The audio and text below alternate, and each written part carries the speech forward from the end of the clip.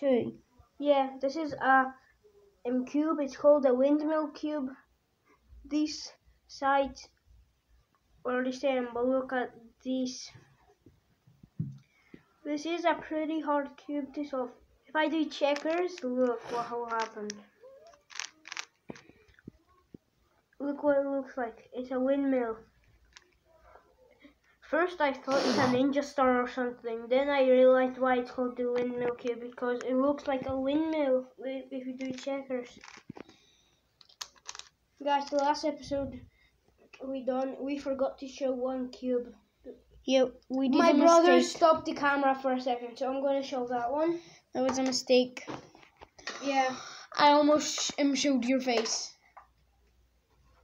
Oh yeah. It's a similar one to the fidget spinner.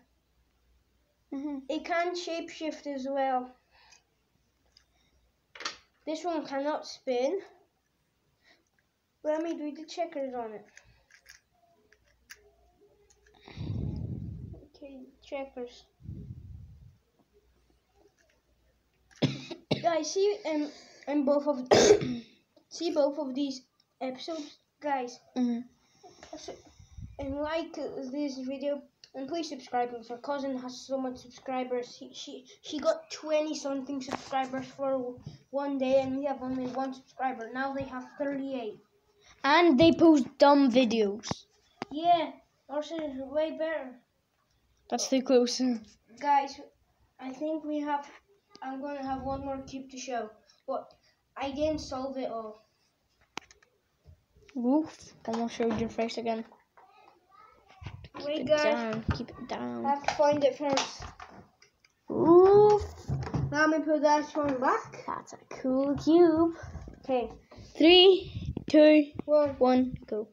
It is this bad boy. I solved the white side, purple side, and almost the blue side. And the pink side. No, I didn't. Yes, you did.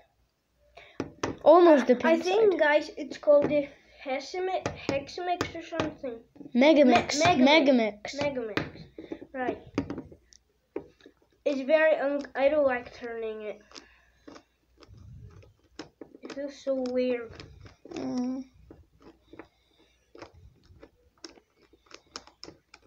Okay. I think this might wrap it up for this video. So, bye.